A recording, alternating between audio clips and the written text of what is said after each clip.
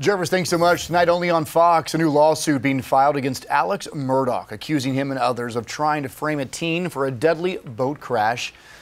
They were trying to shift the blame from Alex Murdaugh's own son, Paul, who was facing charges in that boat crash. It happened in 2019 and led to the death of 19-year-old Mallory Beach. Now, that charge was dismissed after he and his mom's death in June. I spoke with the lawyer representing Connor Cook, another teen who was on that boat when it crashed. He tells me that Alex Murdaugh was working behind the scenes to blame Cook for the crash. He also says Murdaugh encouraged the Cook family to hire an attorney who he knew personally. Here's more from this exclusive interview. You know, I interviewed Dick Harpootlian last week about his representation of Alex Murdaugh, and one thing I asked him was, it's a strange coincidence that you have so many investigations surrounding this family.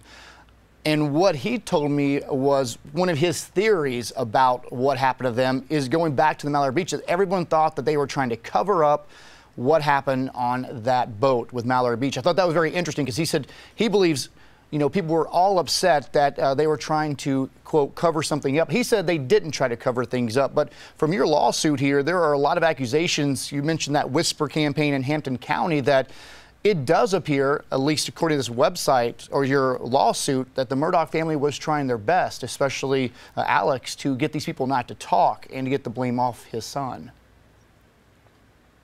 Well, Cody, there may be explanations for what we have found, but lawsuits are fact-finding missions, and the lawsuit and its allegations speak for themselves about our beliefs based on what we know today or up until today.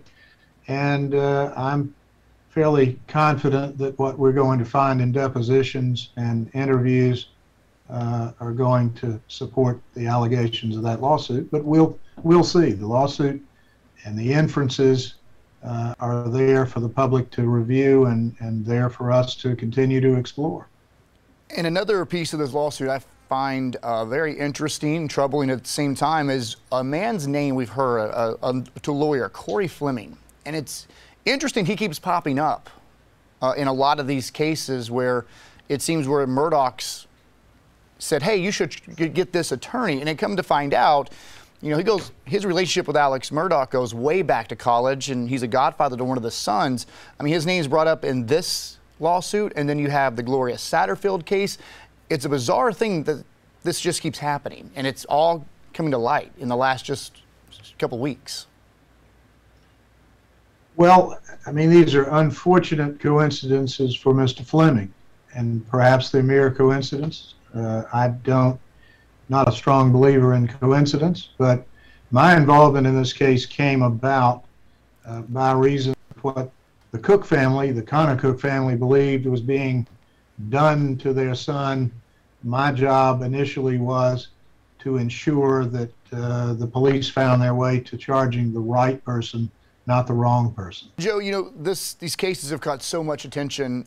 This is not something new for the folks around there. They've seen this, they've been a part of this, but you know, it's caught on nationally. And what do you hope comes out of this? I mean, I think when you read the lawsuit filed, it raises more eyebrows. Like you said, it seems like every week something new is coming out of this, and it's raising more red flags to what in the world's been going on there in Hampton County.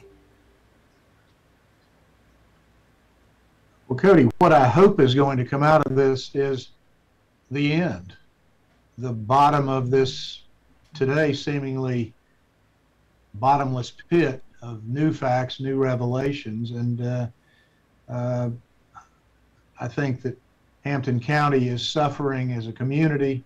I know the Cooks and the Beaches and the other kids in this boat have all suffered life-changing tragedy, and this thing has just got to see an end.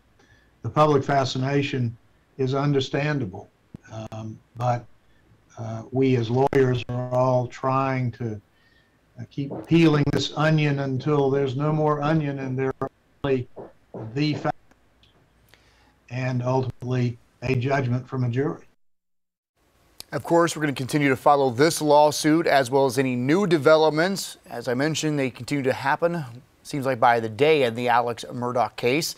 You can watch the entire interview as well as my previous interview with Alex Murdaugh's own attorney on our YouTube channel. While you're there, subscribe. You can also share it as well.